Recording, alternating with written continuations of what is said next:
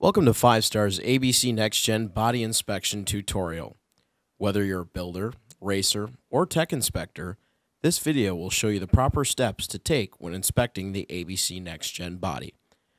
We'll show you how to utilize the referee, template package, and other key inspection practices to ensure proper mounting.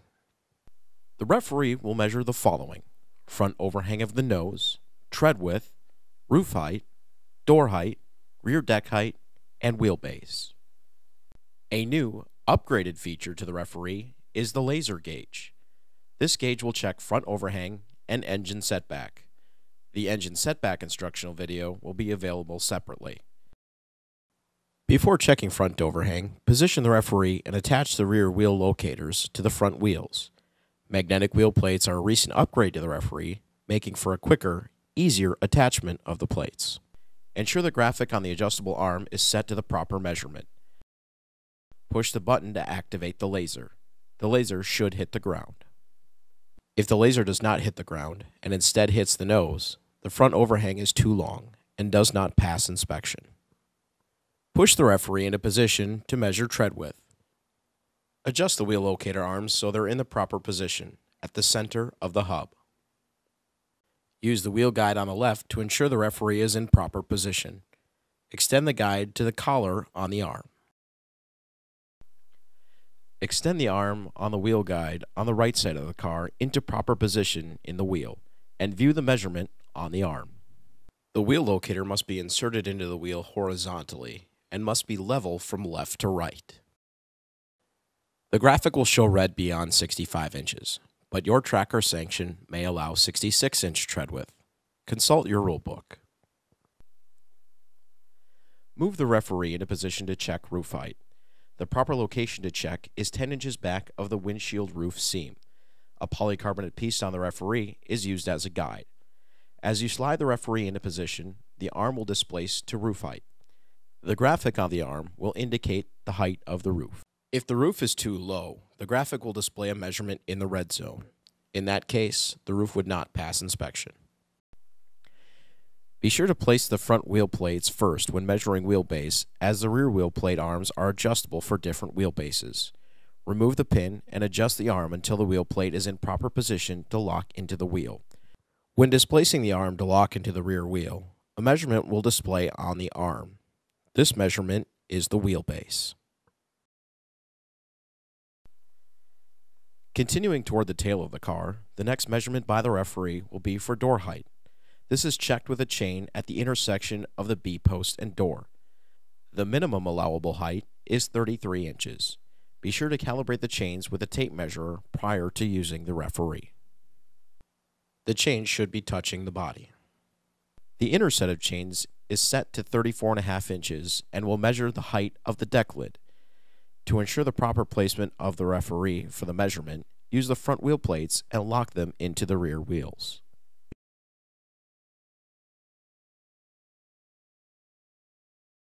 The center chain measures the rear overhang, as well as the height at the center of the deck lid where the bumper cover seam is located. The chains should not touch the rear deck. If they do, this means the rear deck is too high and does not pass inspection. Templates are used to regulate the shape of the body. The standard template package includes the nose side-to-side template, left and right fender templates, nose centerline template, the body centerline template, roof front side-to-side template, and the roof rear side-to-side template. The nose side-to-side template checks the maximum width of the nose at the wheel openings. This maximum measurement is 79.5 inches. An optional hood pin bar template is available for template sets. The hood pin bar template controls the shape at the hood-nose intersection. Another addition to the template package is the air intake template. This template ensures the air intake at the cowl remains at the proper dimensions. The measurements are 2.5 by 20 inches, plus or minus 1/16 of an inch.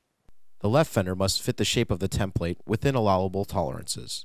Allowable tolerances are a maximum ½ inch along the template. The left fender template is located 21 3/4 inches from the center line.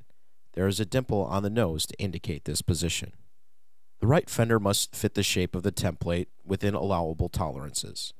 Allowable tolerances are a maximum ½ inch along the template. The right fender template is located 24 3/4 inches from the center line. There is a dimple on the nose to indicate this position. The nose and hood must fit the nose centerline template within the allowable tolerances with the hood pins installed. The nose centerline template includes a hash mark at the nose-hood intersection. This indicates a critical, aero-sensitive area. The tolerance in this area is a maximum 1/4 inch versus a maximum ½ inch along the remainder of the template. A new update to the nose centerline and body centerline is the attachment point to make the two templates continuous over the entire body. The nose centerline now contains 2 grooves to affix to the 2 pins on the body centerline. This helps control the overall shape of the body by preventing the front of the greenhouse from being mounted too low and the nose of the car from being mounted too high. The body centerline template aligns at the attachment point of the nose centerline template and runs parallel along the body where the rear of the template rests at the split of the spoiler. The hash marks on the front and rear of the greenhouse are used in mounting to square the greenhouse with the centerline of the chassis. They are not to be used to indicate template location. The rear of the body centerline template rests on the hump at the seam of the bumper cover between the split in the spoiler. This template controls the following: front to rear shape of the roof, correct height of the windshield and rear window, the correct shape of the deck lid area from the base of the rear window to the spoiler, and the correct shape of the cowl area and rear of the hood.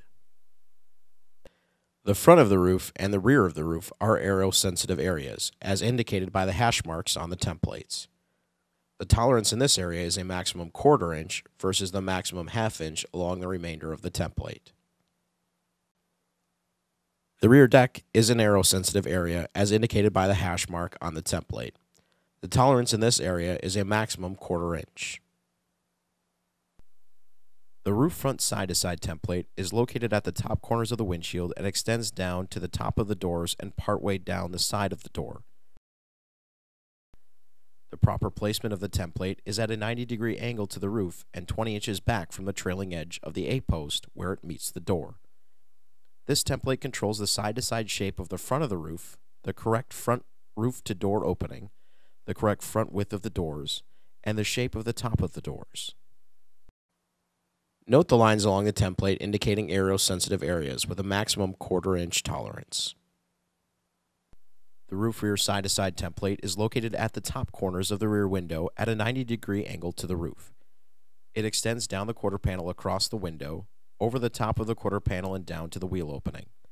This template controls the side-to-side shape of the rear of the roof, the shape of the greenhouse at the quarter panel window, the correct rear width of the doors, and the shape of the top of the quarter panels. The optional rear body template works with the centerline template to maintain the proper shape of the deck lid as well as the shape at the top of the quarter panels. It is centered between the window and the deck lid hold-down recess.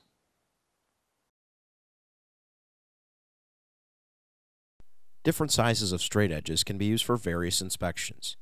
This straight edge is used to ensure that the rocker panels are mounted in a single plane from front to rear. A smaller straight edge can be used to ensure the bumper cover and deck lid are mounted in the same plane. A framing square is used to ensure the fender, door, and quarter panel are perpendicular to the ground for the first 15 inches. The maximum gap is 3/8 of an inch for the first 15 inches up from the ground. The measurement is taken from the leg of the quarter panel to the framing square. An 8-foot straight edge is used to check the proper location of the spoiler. Align the straight edge with the top inside edge of the right door and the hash mark at the top of the quarter panel. The right edge of the spoiler must be within 1/4 inch from the straight edge. The spoiler blades are to be mounted in equal distance from the seam in the bumper cover. There are several critical measurements that can be determined by using a simple tape measurer. This includes the front valance, door vent windows, wheel openings, and spoiler. The front valance is not to be altered in any manner. The measurements are 1.5 inches tall and 2.5 inches deep.